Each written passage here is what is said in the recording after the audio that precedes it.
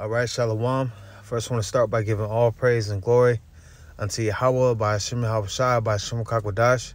Barakateh Yahweh, Barakateh Yahushai, Barakateh Yahweh, Barakateh Yahushai. Yahweh been the name of the Heavenly Father who the world calls God. Yahushai been the name of his beloved Son who the world ignorantly calls Jesus Christ. That's their true names in the Lashon Kodash, the ancient Hebrew. The only names you call upon for salvation if you're an Israelite. The Israelites mean so-called Negroes, Latinos, and Native Americans today, as well as the Israelite foreigners that have taken on the appearance of the heathen. Double honor to the apostles, bishops, and elders of Great Millstone, and blessings and salutations to the Lord's elect.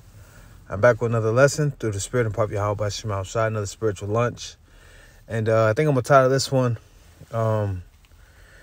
We're Only Guilty of Serving Our God.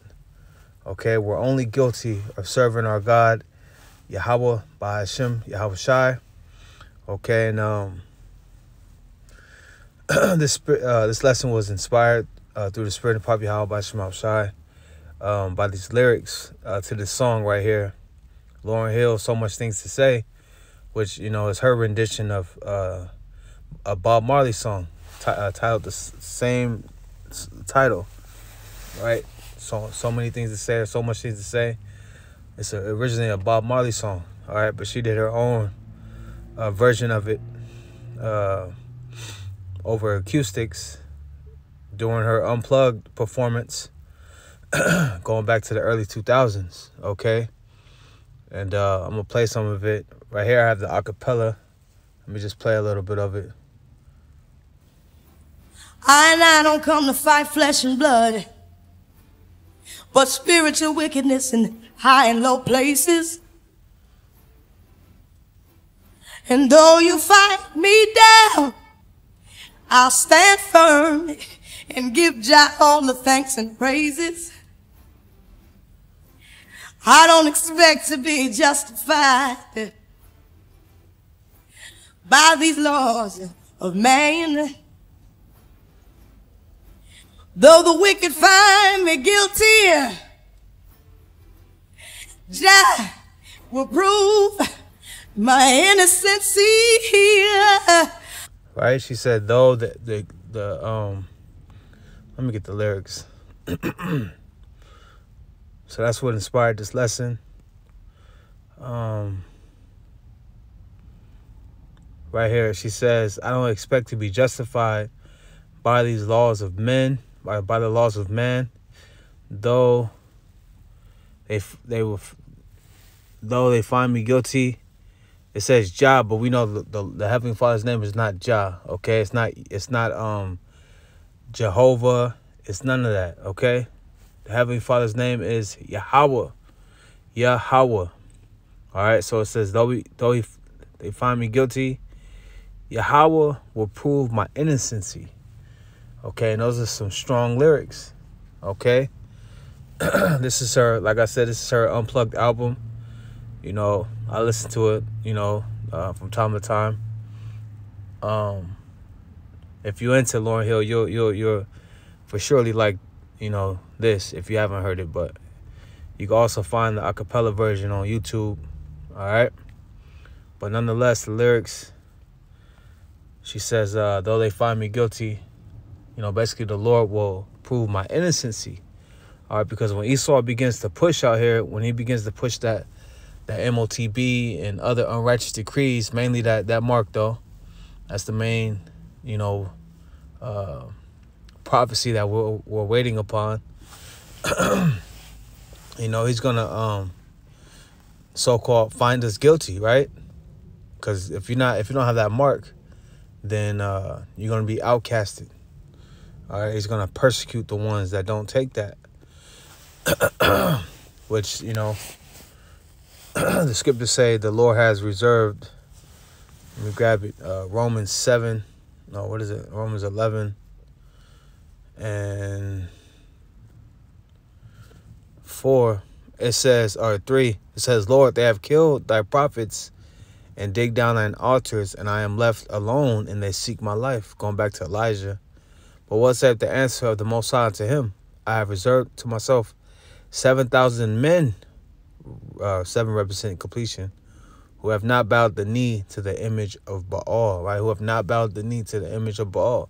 All right, and this time we're not bowing our knee to Esau, Edom, and his society. You know, we're not taking that mark.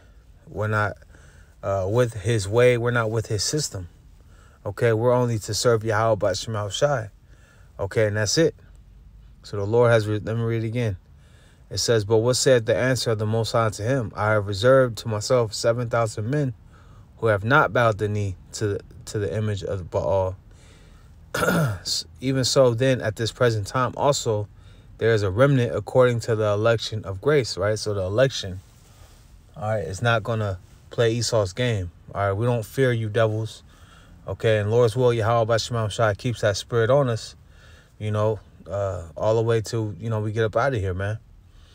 All right, because it's all about enduring these times, man, you know, enduring the day-to-day and enduring the final test, which that's going to be the implementation of that mark, the hour of temptation.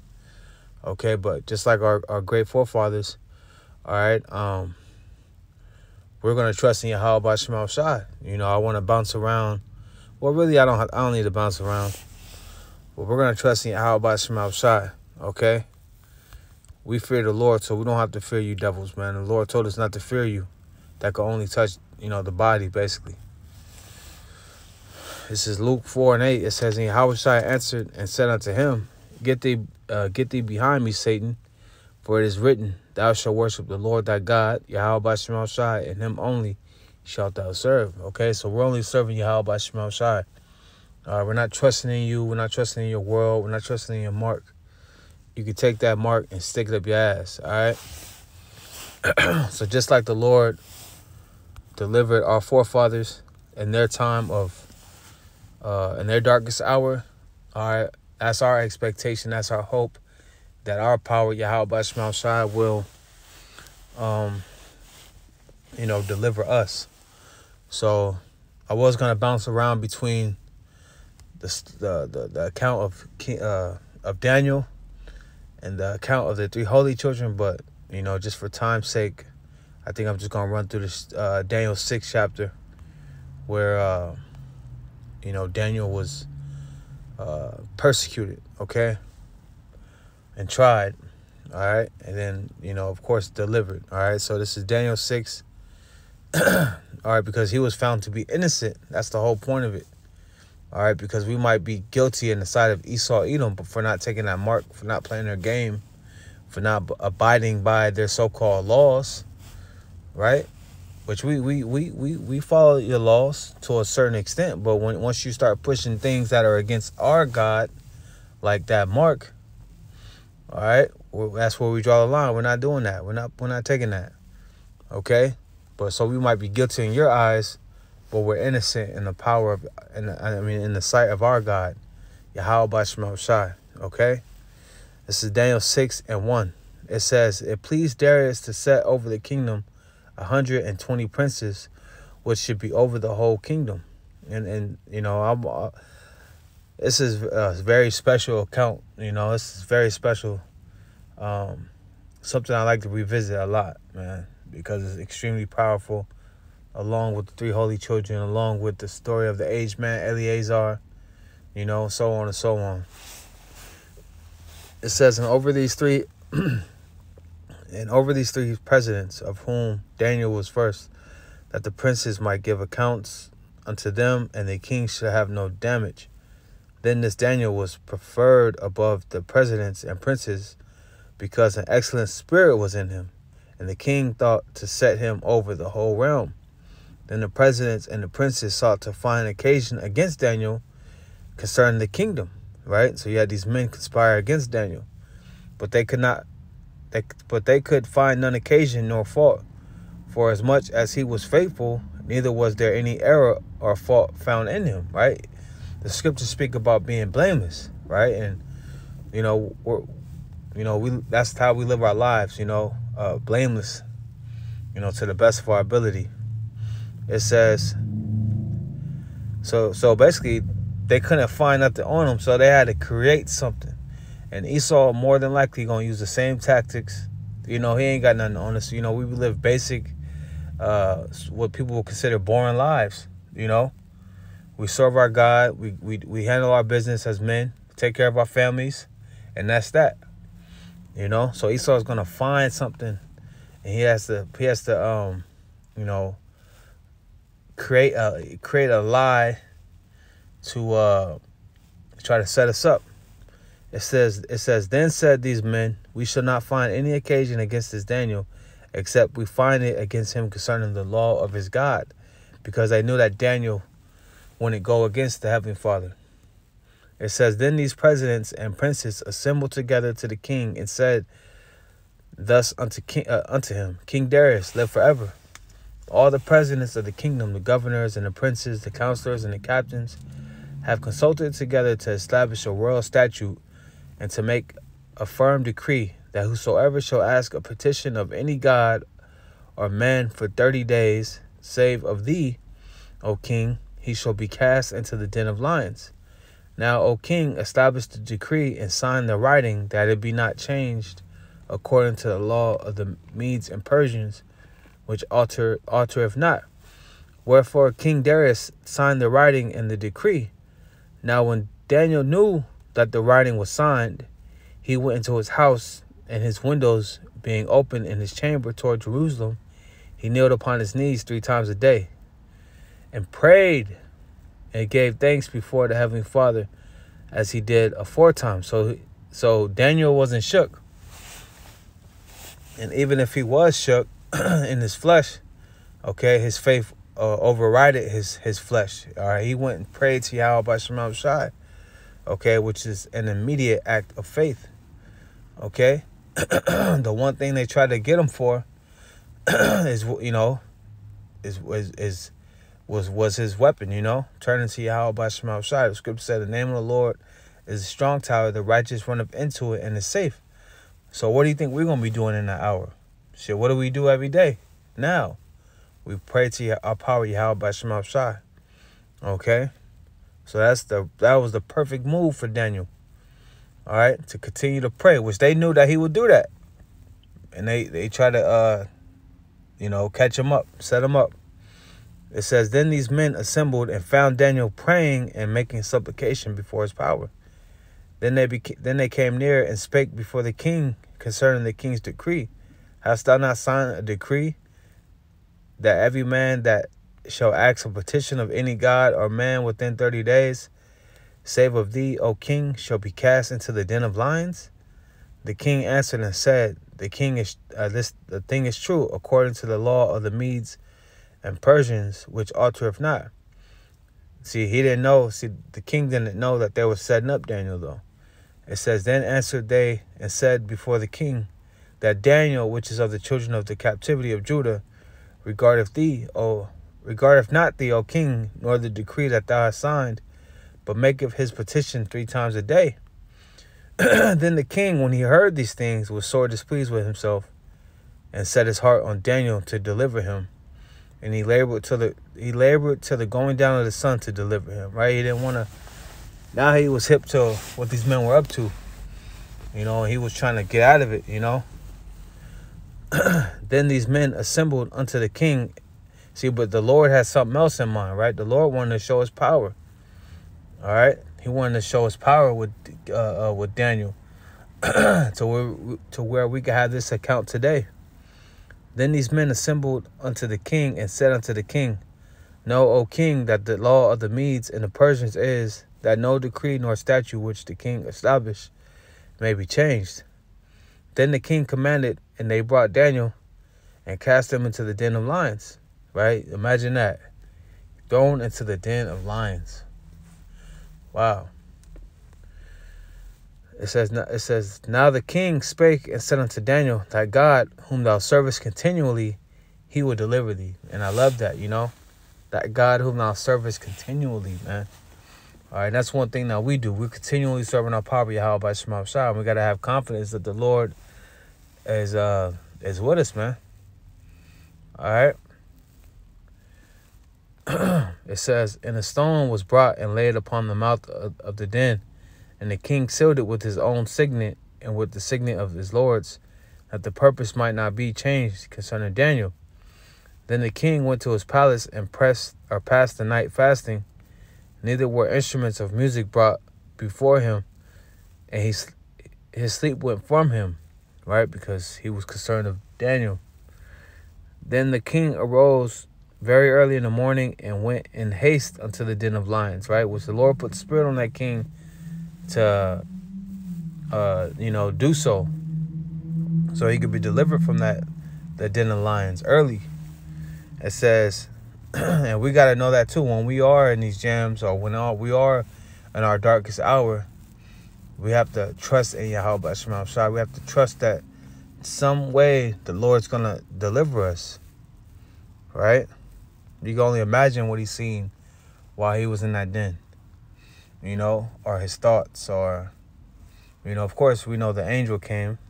It says, and when he came to the den, he cried with a lamentable voice unto Daniel. And the king spake and said to Daniel, O Daniel, servant of the living power, is thy God, whom thou servest, continually able to deliver thee from the lions? Right? And the scriptures say what? I am the Lord. Is there anything too hard for me? Right? So that's not a hard thing for the Lord to keep them lions away from Daniel, because our power is in control of all. Right? It says, and the king spake and said to Daniel, O Daniel, servant of the living power, is thy power, whom thou servest, continually able to deliver thee from the lions? Then said Daniel unto the king, O king, live forever. And the fact that he's speaking is yes. That's a yes. It says, my God hath sent his angel and have shut the lions' mouths, that they have not hurt me. For as much as before him innocency was found in me, and also before thee, O king, have I done no hurt. Right? So innocency was found with Daniel. Okay? Innocency. Okay? So we might be found guilty in the eyes of Esau, Edom, which he's the devil. He's the wicked. His decrees are unrighteous, right? Like this one was an unrighteous decree. You go to the three holy children where they're supposed to bow to a statue. That's an unrighteous decree. We're Israelites. We're only supposed to bow to our power, Yahweh by Shema Shai. So we might be guilty in this world, right? Like the lyrics. It says, yeah, these lyrics are all jacked up. But it basically says, though they find me guilty, the Lord will prove my innocency. Okay? And the Lord proved Daniel's innocency in this case. Right? It says, for as much before him innocency was found in me, and also before thee, O king, have I done no hurt. Then the king exceeding glad for him. Then was the king exceeding glad for him, and commanded that they should take Daniel up out of the den. So Daniel was taken up out of the den, and no manner of hurt was found upon him, because he believed in his power. And he goes on, the men that accused him, they were thrown in the den. But look how powerful this account is. Yahweh by Shema Shai proved Daniel's innocency. Okay? Now let's jump to, let's go here. This is 1 Maccabees 2:51 or 50. Now therefore, my sons, be ye zealous for the law, and give your lives for the covenant of your fathers. Call to remembrance what acts our fathers did in their time, so shall you receive great honor in an everlasting name. Okay, so it's always a beautiful thing when you call to remembrance the things that happened aforetime, right? Now it goes from, starts with Abraham, then it comes all the way down to Daniel. But let me start up here. It says, 59 says, Ananias, Azarias, and Mishael, that's their names, the three holy children, by believing were saved out of the flame, right? By believing. And it's all about faith at the end of the day. It says, Daniel, for his innocency, was delivered from the mouth of lions. And thus consider ye throughout all ages that none that put their trust in him shall be overcome. You see? None that put their trust in Yahweh Shema Shai shall be overcome. So that's all we have to do. Let me see. Let me do...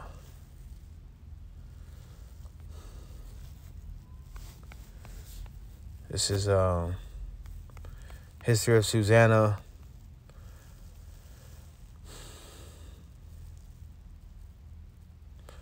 Six, 1:60. It says, with that, all the assembly cried out with a loud voice and praised the Heavenly Father who saved them that trust in him.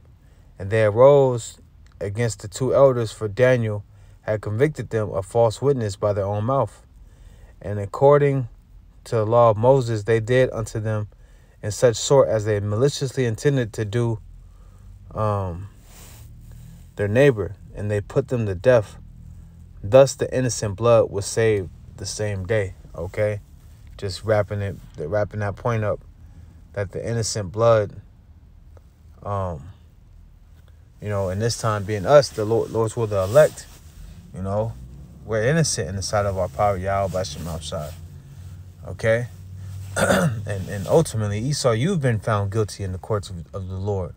You've been found guilty of touching the Lord's people, man. So, we're not to fear of what he will do. The Lord told us, fear not the things which thou shalt suffer. We will be cast into prison, But the Lord told us to be faithful to death, and he'll give us a crown of life. All right? So we're not to be fearful. Esau's to be fearful. But Lord's will is edifying. We're only guilty of serving our power, man. At the end of the day, we're only guilty of believing in our power. Yahweh Shema Shai, returning back to our heritage, man. So Lord's will is edifying, giving all praise and glory unto Yahweh by Shema Shai, by Shema Kakwadash. Till next time, Shalom.